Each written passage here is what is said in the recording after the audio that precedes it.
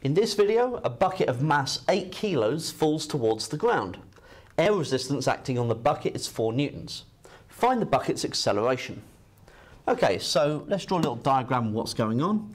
Here is the bucket, and what's happening is that it's falling towards the ground, so it will have its weight pulling it downwards, which is mass times gravity, so 8g. It's also got air resistance working against it of 4 newtons.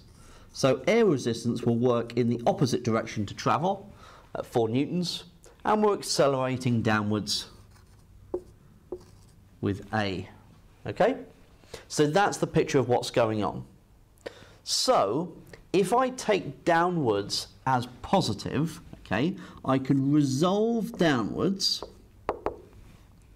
and I've got 8g working in that direction, so 8 times, I'm going to use 9.8, okay, as the gravity, so 8 lots of 9.8, take away the 4 newtons, so I've got 8g, 4 newtons, and that's equal to the mass of the object times the acceleration, F equals ma, so that's 8a.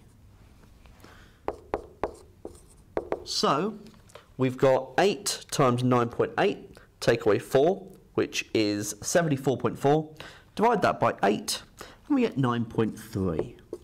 So the acceleration of the bucket is 9.3 meters per second per second.